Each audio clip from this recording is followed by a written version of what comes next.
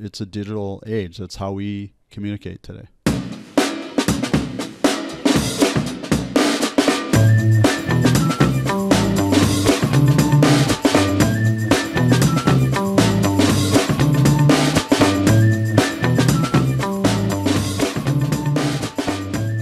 This is Local SEO Tactics, where each week we bring you tips and tricks to help you get found online. And this week we're going to do something a little bit different. We're going to put Bob under the hot lights here. Bob's been doing local service business for over 20 years here. And we're just going to kind of dissect his brain, talk about local SEO, local marketing, and things that are really important from a business owner perspective. So I think you guys really enjoy this. Check it out. Hey everyone, Jesse Dolan here. I want to talk to you real quick about SiteGround, which is our WordPress site hosting host of choice. It's who we use for pretty much all of our websites. If anybody ever asks us, who should I switch to? I'm using GoDaddy or I'm using HostGator or anything else. Where should I host my website? Particularly if you're using WordPress, we always recommend SiteGround.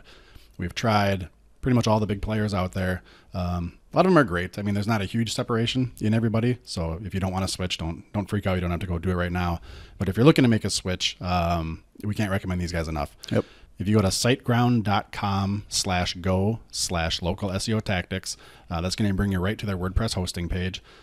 They have packages that start at $3.95 per month, and I think that's for a trial period, and it's like $11.95 a month. So super cheap. It's optimized for WordPress. The thing that we've really liked about them the most is their customer support. Yep. Instant chat. All of the people that get on there for tech support are just complete rock stars. They're super, super responsive, and we've never been dissatisfied. I usually don't, try to gush too much about tech support, right? It's kind of a dorky thing, but we've had problems. We run into challenges, and these guys are always on point. So can't recommend them enough. Check them out, siteground.com/go/local SEO tactics. Hey everyone, welcome back to Local SEO Tactics. Jesse Dolan here with Bob Brennan. And this week we're going to kind of change it up a little bit. I'm actually going to interview Bob. I don't know if anybody's paid attention to some previous episodes. Bob still has brick and mortar businesses that we operate here in Minneapolis, Twin Cities area. And we're going to kind of dissect some of that here today, ask Bob some questions and talk about, local SEO tactics, quite frankly, and frame that up against the bigger marketing backdrop of everything you can do for a business. And just share with you guys some of this insight. We want you to know we're not just some local SEO dudes or internet marketing dudes up here kind of spouting out knowledge, regurgitating it. We put this into practice, every single day. So we'll just kind of kick this off, rolling back the clock. How long have you been hawking stuff? I've been in sales, pretty much one form or the other all my life. My dad had a small business, okay. And that's kind of where I picked up on a little bit of customer service. Sure. And then throughout my life, I've held different jobs and, mowed lawns as a kid, just the usual stuff to make a buck for a middle-class kid or what have you. So, but I didn't get into owning my own business exclusively. I had a small landscape construction business back in the late 80s. Sure. And didn't get into this business until, it was probably 91, 92. So a friend of mine approached me and said, "Hey, what are you doing in the winter?" And I was going to school, and they said, "Hey, I got this great gig on the side. You can go sell re-inked printer ribbons." So that's old school. That is old school. So yeah, you would go to businesses, collect their spent ribbons. We'd send them off to somebody. They would reverse spool them, add ink.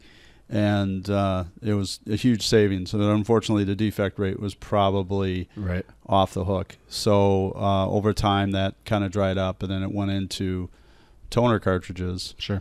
And then that all evolved from there. Right. So back, like I said, early mid 90s, Google wasn't exactly a big thing back then, like it is now, right? So just a minute or two real quick, like what was the marketing landscape at that point in time? Yeah, so I mean the big thing to do, email was a form of communication, much like, let's say, Facebook Messenger is today, or texting even is to some degree, the way I looked at it. Sure. You only emailed one if you had an email, right? And then from there, it wasn't really it was kind of the cutting edge. It wasn't really, so we're talking 95. Okay. It wasn't a real avant-garde type thing. It was strictly for communication. So if you were to do any marketing, it was really knocking on doors or it was cold calling, over the phone, and then direct mail or letters or sales letters, Sure. and you would follow up on those, but you did it consistently. So my goal, when starting out my business, was probably getting 50 to 80 letters out a day and trying to follow up on those 3 days later or Sure. 2 days later, and then following up on that. And so then you had CRM database like ACT and some other stuff to really kind of grow your business. And that was probably the most effective way to do it. It was a grind. It wasn't fun, but it worked. You had to get in front of people, get your message across. Yeah. Instead of knocking on doors and sending out letters and following up on the phone. Yeah. Yep. And that was before snail mail was coined snail mail, because it was just straight up mail right. at that point, because like I said, email was just kind of taken off. And I've been working with Bob since these 90s here, so I kind of know some of these answers, but sure. It's kind of loaded. Right. I'll seed this a little bit too. Faxing. Oh, yeah. Direct fax. Yeah. Remember those days? Yeah. Running that sucker all night long. And so my kind of point for asking some of those questions is that's a lot of labor intensive stuff there for marketing. Yeah. And cost too. And cost. And it's really, 20 years ago in some ways, not a long time ago. In some ways, generations ago, quite literally, with technology here. So I want to kind of step forward a little bit. Obviously, at some point in time, technology started advancing. Emails became, more mainstream, if you will. How did the marketing kind of evolve from there? It's still big telemarketing bank, direct mail. Yeah, at this time, we don't do any telemarketing. I should say what telemarketing we're doing is very sniper. Yeah. I do most of the calls, and some of the staff here call, but they make maybe 10, 20 calls a day. But it's much more an effective call to an email response that they've given us or an inquiry they've given us. Yeah. So now you have what we call more pull marketing, where before we're pushing. Right. So anybody want to buy flowers? Hey, you want to buy flowers? You want to buy flowers? Well, this is different. This is, somebody's going to the internet and they're needing a florist because they've gotten in a fight with their wife or what have you. So, yeah, that's really how it's evolved. It's pull marketing. So as, a sales manager, owner, and salesperson, kind of wearing all those hats on any given year, can you kind of contrast that pull marketing, versus the push marketing as far as a business owner, kind of speaking to our audience out there? Yeah. Because a lot of people we talk to a lot of people there. Yeah, I don't know if internet stuff. I'm kind of out there. We're getting plenty of business. Yeah. No, and I think as a business owner, I've got an ample size ego, and so if somebody says, "Hey, are you making enough money?" or whatever, I'm ready for the other foot to drop, and I'm going to say, "Yeah, I'm making enough money. That's all word of mouth. Everybody loves me," or whatever. And I think that's just a defense mechanism. Yeah, we're a word of mouth business. Okay, great. But really, that's not going to cut it. Right. Because the next recession that comes along, your customers probably all love you, but if they're not in business or they can't order as much, then what are you going to do? Right. And I, as a business owner for 20 some years, you've always got to have a plan B, just like in life. You don't put all your investments in one company. Sure. Apple's a great company, but somebody else comes along with something different, you're stuck. Right. So, yeah, that's pretty much how it's changed. It's one of those things where, for the most part, you've got to get out, you've got to promote, you've got to begin to learn and understand Facebook, you've got to understand Google, it's a digital age. That's how we communicate today. Sure. So if we go back, kind of harkening back to those old days, I'm making some guesses, but what was important? Like you said, 80 letters a day going out, right? Yeah. Booking X appointments a day. Do you have any other quick metrics you can kind of recall that were important on the dashboard back then? Yeah, you would do A/B testing with different letters, okay. But that would take weeks sometimes to figure out, and thousands of dollars. Right. Because postage is postage. It's right. It's expensive. I remember, we were spending $3,000 a month on postage. Right. Just different direct mail, and that's before you get into anything else. Envelopes. This is local business again too. It's not a national campaign. No. This couple is suburbs right, surrounding. So. $3,000 a month, and my poor wife's like, yeah, we don't, we can barely afford groceries. Right. Like, well, but we got postage to pay for. We got to do what we got to do. Right. Type of a thing. So yeah, I mean that's some of those dynamics. Another dynamic there is, you're trying to do all the right things. It costs money to experiment. Yeah. And just to do A/B testing, and it's a form of gambling essentially. Right. So if you could fast forward kind of some of that, some of the important metrics, some of the, how do you do the testing, things like that. Nowadays it's all digital, right? Yeah. I mean, we're kind of skipping over a little bit where email really came into play. Don't have to do as much direct mail. You can try to email people. It's kind of, in vogue for a long time. There's all kinds of messaging nowadays. Yep. But today, running a sales team, running a business, what's important? Obviously you're not sending out tons of newsletters, not sending out tons of mail pieces, right? Making hundreds of phone calls, seeing 85 appointments happen, whatever. What are some important metrics today as a business owner? Well, there's all kinds of important metrics, but there's some basics that I think every business owner has to understand, and that's just, we're into measuring everything. Sure. And we literally measure our phone calls, listen to our phone calls. It becomes more and more predictable. And we can take those measurements, and if we want to go into a different market, we can test that market with a website that we may or may not be in that market, but if you're getting X amount of calls a month, that will support a business location there.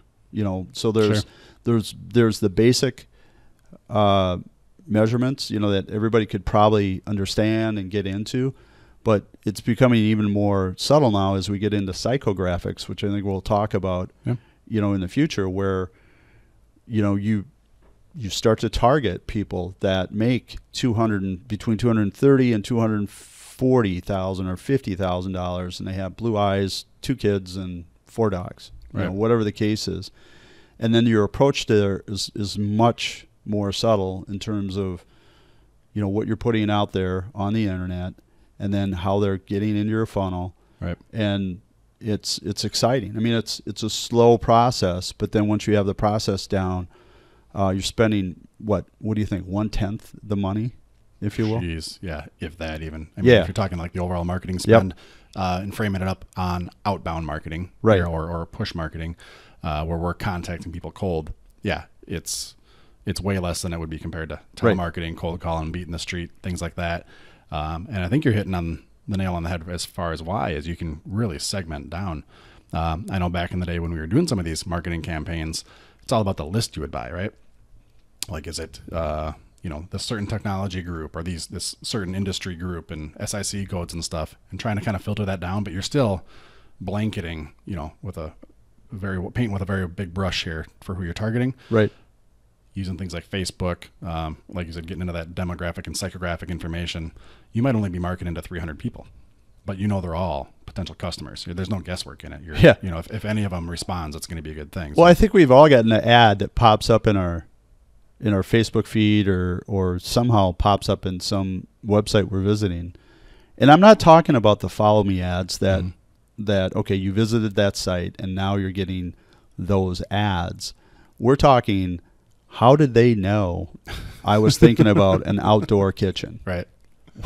Before I did. Right. And it's big data. I mean, they know this stuff. Sometimes they know what you're going to do next before you do it, so to speak. Right. And so, there's the good and the bad of that. There's ways that people get exploited to some degree, and lower classes could potentially get exploited. I mean, I'm not going to go down that road, but yeah, it's all about big data. They know everything, or you can buy just about everything to work on that element, that psychographic piece. You know what I mean? Right. So yeah, that's how it's changed. If you would have told me all this 20 years ago, I'd be, whatever, you're nuts, type of a thing. But today, as a small business person, it's nothing for us to do major amounts of work with China and get stuff imported. Right. And therefore, if we've got all this inventory coming in, we better have it sold before it hits the dock. you know. Well, speaking of inventory and kind of that front loading, I want to go back to what you said just a minute ago about, let's say you want to open a new location, right? You go back 20 years ago, or even 5 years ago. Let's say you wanted to open a new store, a new branch, or whatever your business is. Pick a good spot, put up some signage, get some kind of advertising going locally first, move in, grand opening, and cross your fingers. Say, look, it's going to take us 3 to 6 months to break even. You know, we're going to kind of ramp up, whatever. And you're kind of alluding to, you can test some of that now with technology. It really turns it on its ear what you can do as a business owner to mitigate some of that risk and try stuff out. So. Yeah. No, and it's interesting because Main Street is changing. It's not just, Main Street businesses are affected by. They used to be affected by Walmart, right? Coming in and Walmart would gobble up a small town and gobble up the business. Right.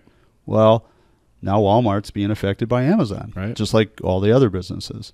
So as business owners, we have to shift and we have to market effectively and we have to shift towards, I call it a service-based business with a little bit of add-on stuff that we can pull from China or whatever to sell or whatever the case is. So again, not to go in 8 different directions, but the landscape of business is changing quite a bit. Well, I know, getting some just specific examples, we've done this for our own businesses, and we tell customers this all the time. Let's say you are going to open up that new store. If you can receive mail there, maybe you're 2 months or 3 months away from actually opening your doors for business. Yeah. You can get mail there, set up your GMB. You can do so much stuff online, virtually, right? To test it out to see even if it'll fly or not. Right. But then even just start that marketing. You don't have to wait till you throw that banner up saying grand opening, we're here. You can start all that ahead of time. And we've coached plenty of people. Like somebody calls, like, I'm sorry, the store's not open yet. Here's the date, or maybe we can help you at the other location, and things like that. But that's kind of amazing to frame up compared to what it was a few years ago on how to open a store, how to test market something. There's so much you can do online for virtually no cost, compared. You don't have to bring in all this inventory, do all this build out, do all these things to see if anybody even cares. You can try it first. Yeah, and for us, it's kind of somewhat reverse for us. Our next step is really to and Jamie's working on this within our business, but really focus on that online business now. Yeah. So you've got a base of customers that are off the street. How can you build on that with them in terms of creating a decent online presence so they don't have to go to your store, obviously, to order. They can just order that way. And then somehow tie that into Amazon or tie it through some other marketing efforts, and you can build off of that. So, there's all kinds of approaches. You can skip the brick and mortar, which in a lot of ways makes sense. Sure. Or if you already have an established brick and mortar, how do you build on that and create a good online presence for your brick and mortar clients, in others, obviously, to build off of that. So I think the key is you're putting out content. You're serving your customers anyways. You might as well, whip open a store. So if they, around Christmas time, want to order your product for some of their friends, they're ready to go. Yeah, if somebody's sitting at home, that's a great point. They're going to order something, they're doing some shopping, it's late at night, whatever, they're not going to come to your store. Everybody's busy nowadays, which is why technology, A, exists at the pace it does, and then B, why we are. It's kind of a chicken or the egg thing there, but I'm ordering this laptop tonight, right? Or I'm ordering these socks tonight, or like whatever it is somebody's selling locally. I'm not going to wait tomorrow to go into your store, right? But I know your brand, so if you made that easy for me to get online versus coming to your store, that's a great point. You could lose out on that loyal customer just because you don't have that ability.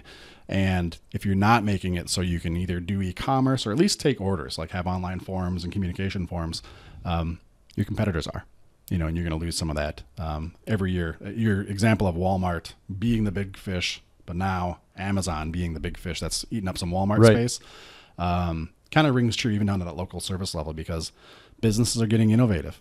Even a little boutique shop, can have some of the same features that Amazon.com has for their own little local store, which you would think about before. There's no way. You got to go in there and just, meet the person and talk to them and get your service done, right? Not anymore. You can buy that all online, prepay, gift card it to somebody or something, or just so many things you can do virtually. If you're not taking advantage of that as a business owner or a marketing manager or whatever, there's definitely a slice of business there. It's undeniable. So yeah, and if I was Target and Walmart, I'd figure out a way to merge, and I would target Amazon and say, what can we bring that's disruptive to the market that Amazon doesn't have? Right. And that's either same-day delivery or some crazy unconditional guarantee or whatever it is, because you're talking about an incredible company that is putting physical. A couple of years ago they only had so many warehouse distribution centers, and now they're all over. They're all over, and they're competing with all these major retailers. You better figure out a way for your very own existence and survival to either mix services in with your retail or do something incredibly disruptive, or you're going to be gone, just like Sears is just about gone. Yeah.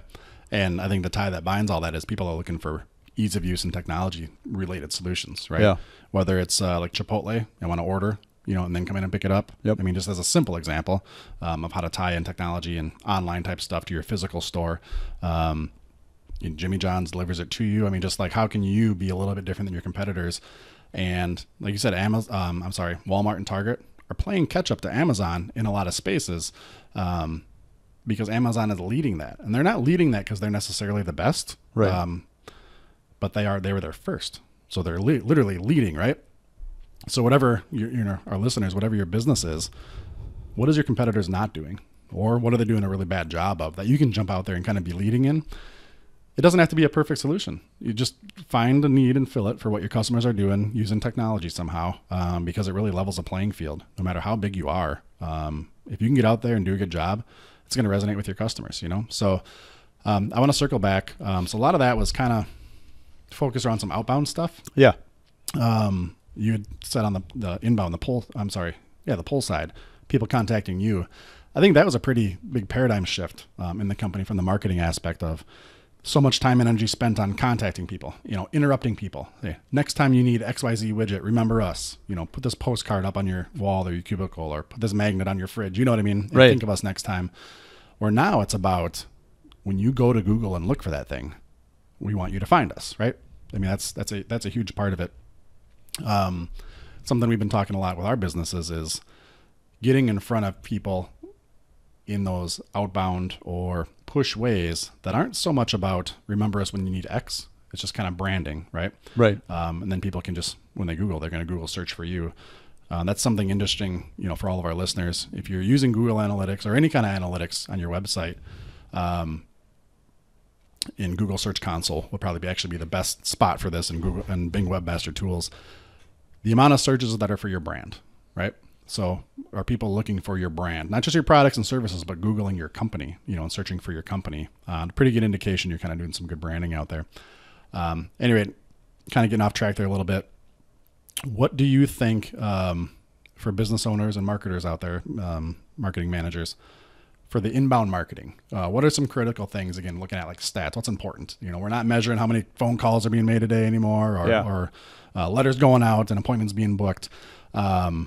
Google rankings, for example, is one of them. As a business owner, but you're not getting into the minutia as a business owner. You're not like looking at this thing every single day or whatever.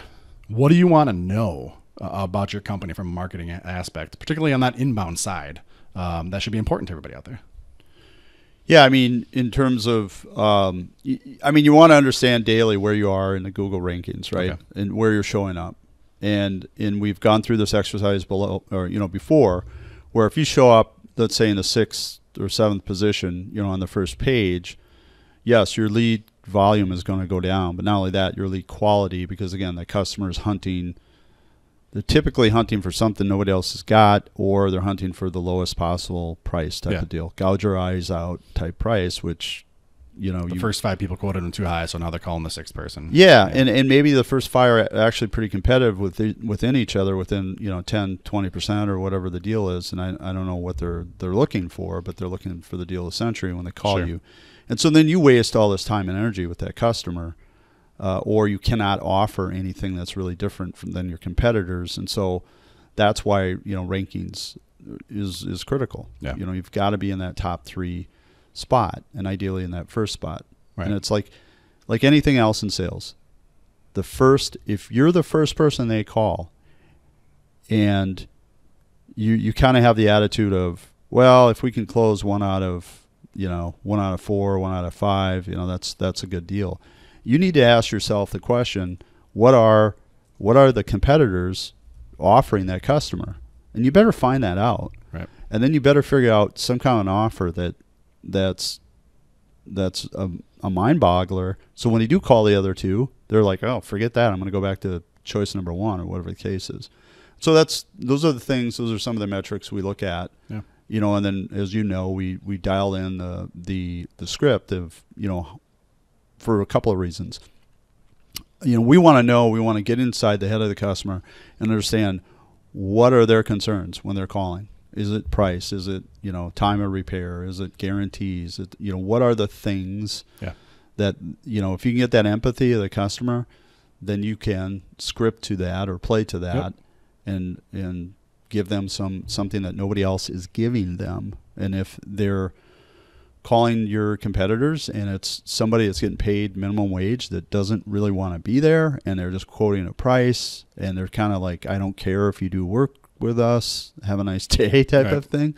We all have been through that. And we're in a day and age where labor is short.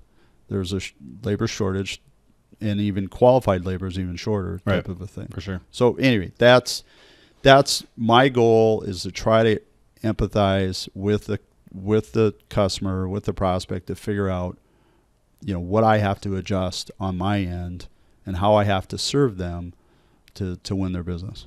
You mentioned something there a couple times. I want to kind of see if we can tease out a little bit. So we'll have, like, we tell people, take our free SEO audit on our website, right? Yep. Top right corner, big yellow button, free instant SEO audit.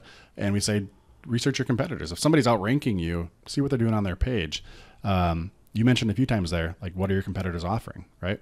And I know you've said this to our team countless times, and maybe you can speak to the importance of it, is you should be calling your competitors or getting price quotes from them, whatever, just like your customers are, because you don't want to be basically on an island pitching your product and your service. Somebody calls you, hey, how much for XYZ? Yeah. Just throwing out your deal, because you need to understand your context of, they call those other three people, especially if your rankings aren't number one, right? If you're number 3, 4, 5, or 6, then you really got to. They've made those phone calls your competitors, right?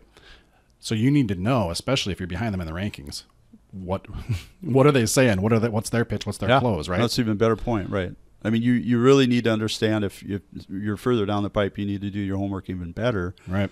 So, you know, by the time they get to you, you definitely have a shot at landing their business. Right. Because if you're not bringing something unique or different, I mean, literally just wasting your time. Yeah. So, like you said, developing that script with that kind of stuff in mind. Yep. And I know, like I said, you challenge our team all the time, weekly, you know, call a couple competitors, and just different products, different services. What's the pricing? What's the turnaround times? Just any factor, depending on your industry, that's important. Be aware of that. And if you find you have an advantage somewhere, make sure that's in your script, right? Put on the front side, like, hey, right, yeah, we're not as cheap as everybody else, but we're faster, you know, or vice versa, depending on the situation, and incorporate that. Because even if it's not the best lead, you're still getting a phone call, you know, or something else. So find out if you can turn it into business or not as quick as you can, and hammering on those points. So I think that's important to note. Yeah, and I mean, I think part of the reason, you know, we within the Intrix model and people click on the SEO, it's we talked about the lizard brain, right? Yep.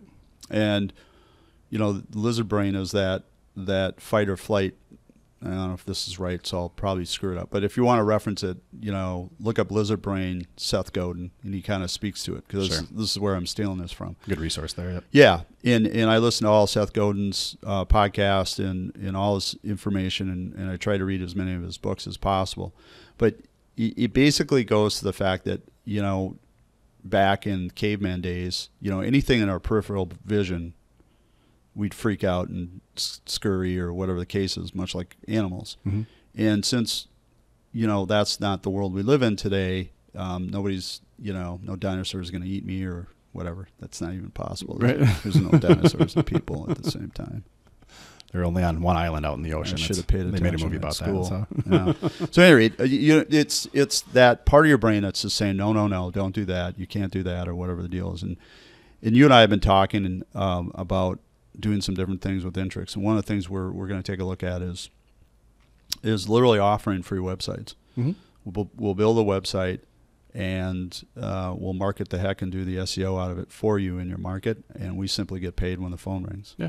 Which is a beautiful model, because your lizard brain doesn't have to take that risk. Yeah. Right? Which is, most people think small business is about risk takers, and we're risk managers really at the end of the day, right? So we'll be talking about that in the future. For sure. But that's, if there's one skill that I think I've grown good at is that scramble skill of, what do you got to scramble to do to stay alive or grow type of a thing, and trying to be creative and stuff. And we like doing that. I mean, we're pretty good at it. And it's when we work with our different customers on the Intrix side, it's great hearing their story. It's great helping them grow their business. And we're not always successful, but the nice thing is when we're not, they don't lose any money. Right. We lose our time and money in that process, but we gain incredible knowledge to move on to the next level. Yeah. I mean, internet marketing there's no guarantees anywhere. No. No. And so for all of our listeners, who's anybody ever makes you a guarantee, probably run, as fast as you can the other direction, because that's just blatantly impossible. Which is kind of the crux of the pitch you're talking about that we're cultivating on, and trying to offer that up there to break that down. And I think it definitely will help our listeners, and we can't help everybody. So don't take this the wrong way. If you do approach us for a free website, and we take a look at it and we can't do anything for you, we'll let you know. Yeah. But if it's something that we can take and run with, we'll run with it, because we're pretty confident in what we're doing. We don't have this yet. This is probably premature. And if you want me to edit this out and tell me, this will never exist if it's wrong. People won't hear this, but go to Intrix.com/free site. Intrix.com/free. Let's just do that. Yep. If you're interested, we'll throw up a real quick form. Just give us your contact information. We'll roll something much more official out in the coming weeks here. This is kind of premature and on the fly. Sure. But if you're thinking that you need some help and you don't want to do all this stuff on your own, just drop us a line there. We'll communicate with you and kind of get you in place for what Bob's talking about. Yep. Don't have a whole lot more to share there. That's kind of cryptic, but it's just not ready. But coming out in conversation, we might as well throw something out there if anybody's interested. So Intrix.com/free. And I also want to reference some of the stuff we're talking about here with a little bit of the lizard brain stuff and some of this customer handling. I got pulled up. Episode 12 is our episode on how to charge more for your services and close more customers with improved call handling. We also talked about just some of how to handle people, not just on the phone calls, but just in general. I think some of that's very applicable to what you were just talking about there. So reference that to everybody. You'll find that in the show notes of this page, or on the page for this show.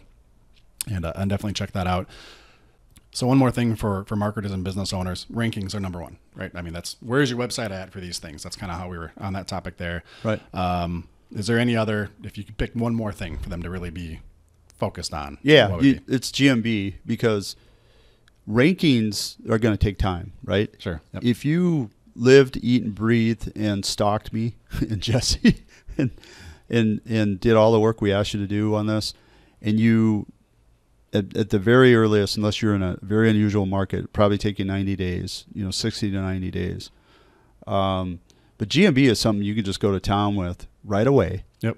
In reviews, there's stuff you can go to town with right away. And reviews impact your GMB rankings crazy. So, and I would plead with some of you, like, get on the phone if you're a business to business type service, okay, and you've got business clients that are businesses, and you've been around for a while.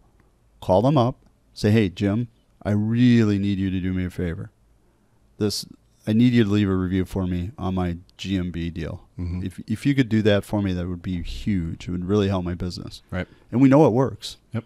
And on a lot of levels. It helps with the SEO piece, and it helps with just that conversion piece. Big time. Yeah. Big time. And there's other tips we'll give you too on how to move up the GMB, listings over time. Yep. Type of a thing. Well, we'll put a few links to some. We've had a few episodes. We'll throw those in the show notes here too for you guys to help out how to get more reviews, how to optimize your GMB, because I mean that you got to have your website, of course, too. But really, that's where the rubber really meets the road. Get your GMB, get that thing ranked. Everything else is almost secondary to that, because that's where we're looking. So especially for service businesses, local service businesses, you got to show up in that map pack. So, you bet. Absolutely. Yeah. So I mean, if you're dead broke or run out of time, which is both in many situations, and you don't have time to do the SEO piece that we're talking about, get your GMB squared away. Like you said, that's a higher priority. Right. Do you have anything else you want to add? That's about it. Thanks for grilling me. Yeah. It's fun to finally turn the tables there. Yeah. So let's get into our 5-star review of the week. Got another great one here this week. 5-star review from Melissa of Mind Love Podcast. Melissa says, I recommend this to my husband since he has a local business and only knows the basics of SEO. This podcast is so helpful. He's been able to get his presence up and running with no help from me, which makes me oh so grateful. Highly recommended.